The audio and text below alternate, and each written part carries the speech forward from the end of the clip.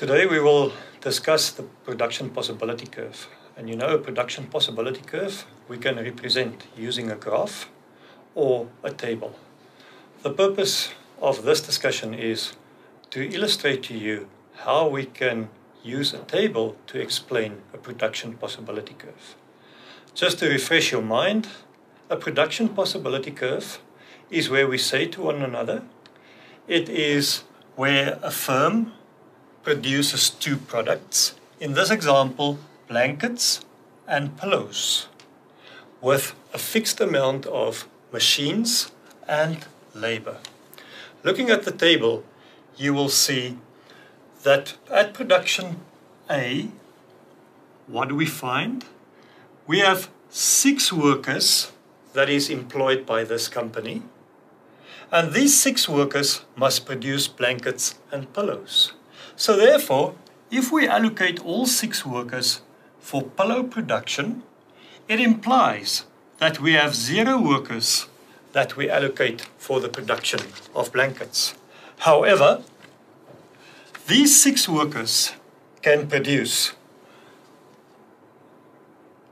50 pillows per day. But because we have 0 workers allocated for the production of blankets, we find that 0 blankets is being produced.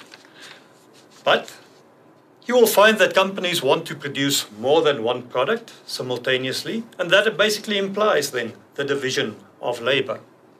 So at production possibility B, we say to one another, we take these 6 workers and we divide it now between pillows and blankets.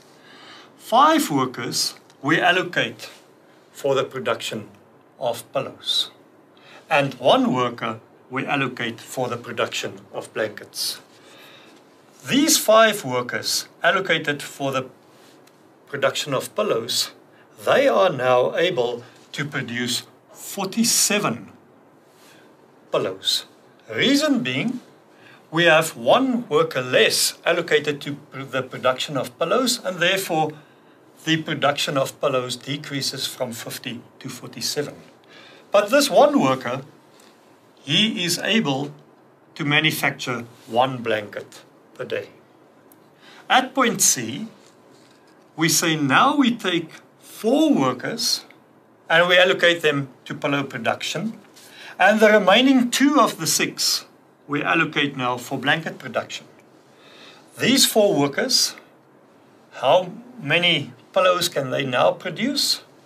Because it's less at point C as opposed to point B, we say to one another, these 4 workers can now produce 42 pillows.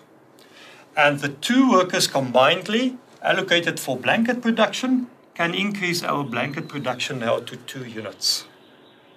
At point D, we divide the labor for pillow production and the labor allocated for blanket production to be equal, 3 and 3. Therefore, with 3 workers being allocated to blankets, the blanket production increases to 3 blankets. However, the pillow production reduces then to 35 pillows because we have 1 worker less allocated for the production of pillows if we compare the combination C and combination D with each other.